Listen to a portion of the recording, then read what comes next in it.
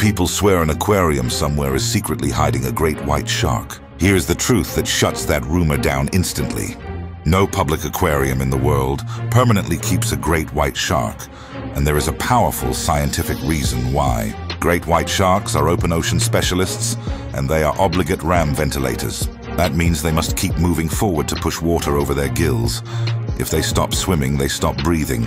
Unlike bottom-resting sharks, great whites cannot pause even for a moment. Here is a hard fact. Satellite tracking shows great white sharks routinely travel thousands of miles across entire oceans. Some individuals have been tracked on journeys longer than 12,000 miles. The largest aquarium tank on Earth is still microscopic compared to the space a great white uses naturally. Now, the real history. Many facilities tried to keep great whites decades ago. Almost all attempts ended in days or weeks. The only place to ever manage longer care was Monterey Bay Aquarium, which held a juvenile great white for 198 days. Even then, the shark had to be released because it began striking walls and attacking other fish from stress. Since then, the program was permanently ended. Here is a knowledge bomb. Great whites hunt using electroreception through organs called the ampullae of Lorenzini. These detect tiny electrical signals from muscle movement and heartbeats. Inside reinforced tanks, those signals reflect off glass pumps and metal structures, creating constant sensory overload.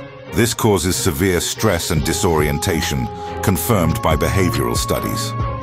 Another crucial fact. Great whites are regionally warm-blooded. They regulate body temperature by moving between depths and water layers.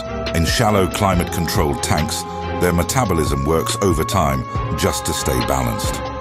That energy drain alone can become fatal. Important correction. Some captive great whites did eat briefly.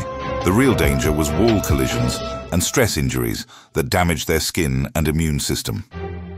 Even perfect water quality cannot fix that. Stat check. Sharks kill fewer than 10 people worldwide per year on average. Humans kill about 100 million sharks every year. Fear is not the problem. Misunderstanding is. If this taught you something new, tap like, subscribe for real ocean truth, and remember, stay wild.